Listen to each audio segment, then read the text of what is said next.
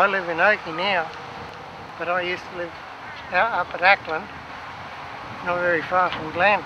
So did you sell out to the mine? Stephen did, yeah. Here? Yeah, and we sold our piece up at Acland to the mine too.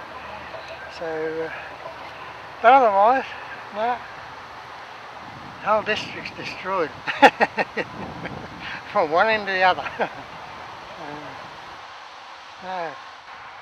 We only finished emptying the shed since the mine bought it. The mine's had it now, what, good nearly 11 years, wasn't it? 10.